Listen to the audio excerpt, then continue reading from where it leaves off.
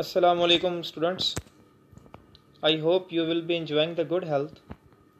In our last lesson we were discussing about the prepositions and we have done prepositions from 1 to 5. I hope you have practiced them and now you know that with certain verb we use which preposition from 1 to 5. Today we will discuss our next 5 prepositions from 6 to 10, but first let's once again see what are prepositions. So preposition is a word which connects the noun or pronoun with other words. Preposition वो लफ्ज़ है जो noun को या pronoun को दूसरे अल्फाज के साथ जोड़ता है. Preposition also tells us about place, time और direction. Preposition हमें जगह, वक्त और सिमत के बारे में भी बताता है. In our last lesson, I told you one term that is called phrasal verb. We are not just studying the single prepositions, we are basically dealing with the phrasal verb. So now let's again see what is phrasal verb. A verb with another element, typically a preposition, is called a phrasal verb. वो verb जिसके साथ कोई और element भी हो, typically preposition हो, वो verb जिसके साथ preposition हो, that is called phrasal verb. And we also saw some examples of phrasal verb in our last lesson, like found of. Found is your verb and of is preposition. Combinedly they are called phrasal verb. Ashamed of. So ashamed is your verb and of is your preposition. This is your phrasal verb. Absent from. So here you can also see that absent is verb and from is preposition. So combinedly this is your phrasal verb.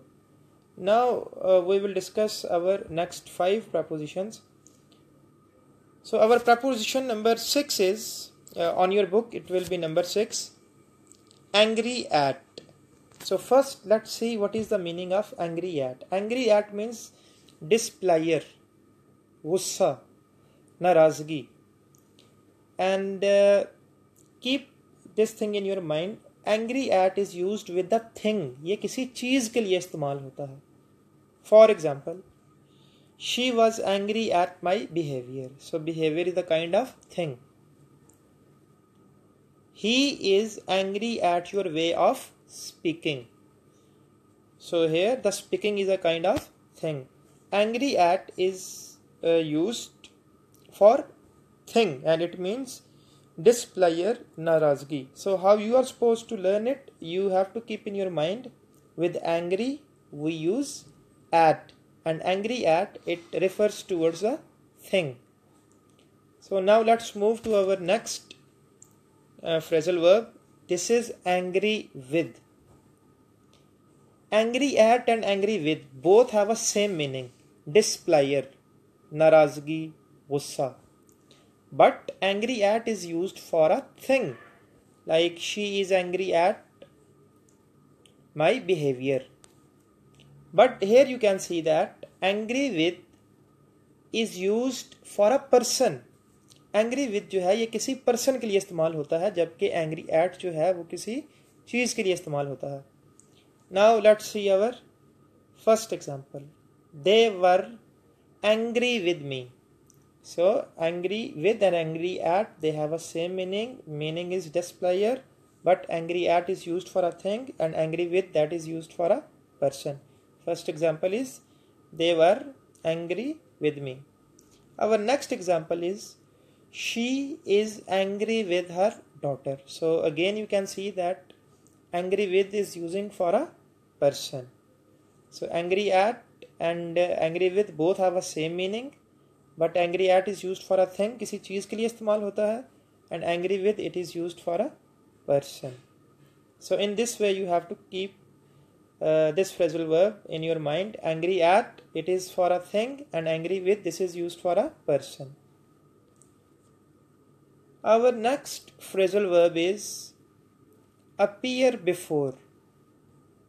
The meaning of this one is To show up in presence of someone, यानी किसी के सामने पेश होना, appear before. For example, our sentence number 1 is, he will appear before the judge. And our sentence number 2 is, I am so nervous to appear before the judge today.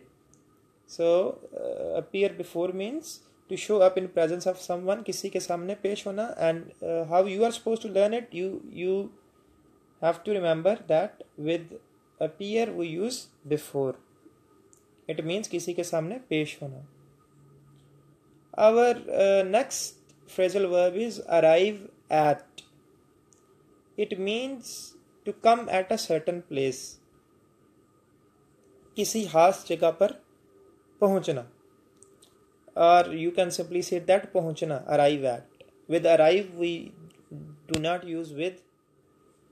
We do not use from with arrive. With arrive we use at. Arrive at means पहुंचना. So our first sentence is, the train arrived at Lahore station in time.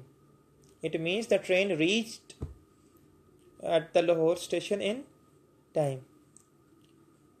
Our next sentence is, we arrived at the station but it was closed. Or you can say that we arrived at the museum but it was closed. So with arrive we use at. It means पहुंचना. Our last phrasal verb for today is ashamed of. Ashamed of means embarrassed. शर्मिंदगी महसूस करना, शर्म महसूस करना. For example, you should be ashamed of your behavior. And our next sentence is, he was deeply ashamed of his bad behavior. So with ashamed we use of. This was our today's lesson of prepositions. As I told you, we are not only learning the prepositions, we are basically learning phrasal verb. So keep the idea of phrasal verb in your mind. Phrasal verb is basically a verb with a preposition. So you have to keep in your mind with which verb, कौन सा verb के साथ आप कौन सी preposition इस्तेमाल करेंगे. You have to keep this thing in your mind. Now once more class, let's see how the question would come from this portion in papers. In my previous video I also told you, let me explain it again.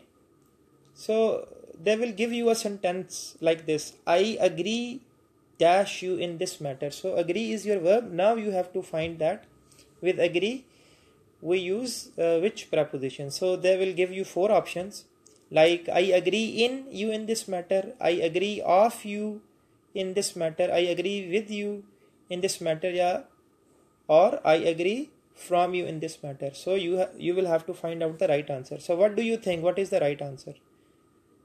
We did this yesterday. So the right answer is I agree with you in this matter. Yes.